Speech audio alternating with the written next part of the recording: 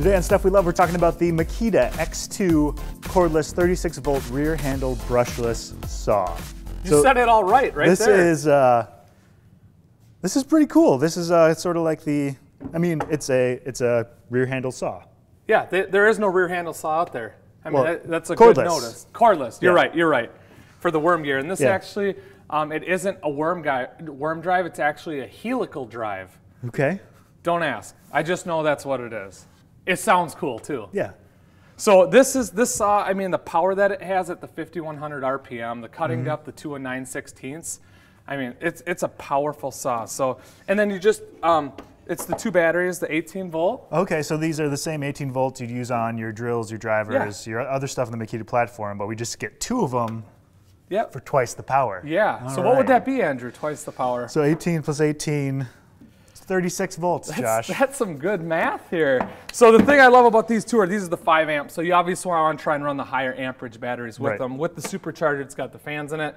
I mean, with the dual charger. Yep. So yeah, it's in the hook on it. I mean, you can turn it to the front, hang it on your rafters, hang it on the side. I mean, this tool is cool. You can buy it in the kit or without it. So add it to your collection. So you know, one of the things I really like about this style of saw versus the classic Sidewinder style of circular saw is this one, it has some weight, it has some heft. And that means you can just sort of like set it on and let it do its thing, you know?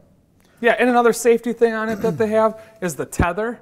So for guys working up high, it doesn't come with a tether, you can purchase it, but just hang her on the side of the boom or on your belt, whatever you want to do with that.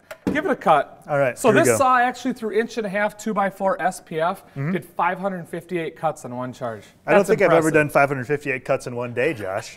All right, here we go.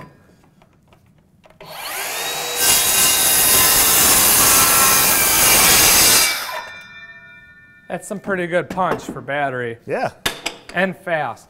So, and it's got the electric brake in it. Did you notice that? Yeah, as soon as I let go of the trigger, I mean, it stopped. who doesn't like the electric brake? It's safety. The other thing is that I don't think people know, Makita has a single platform for their batteries. They have 175 tools for it, and they're growing. I mean, you just take their batteries they've always had and use them. So it's really neat. Also the battery gauge on the top. So this back battery's got 3 lights on it. And then on the front battery, we've only got 2. Interesting. So you would think that, oh, I got to go to the battery and check. No, you just hit your gauge tester, your indicator, and it lets you know. So very cool. So we've got the Makita X2 cordless 36-volt rear handle brushless saw. You can get the saw with 2 batteries and the charger about $350, or if you're already part of the platform, Bare Tools about $200. 12.4 pounds with the batteries. What else do you want?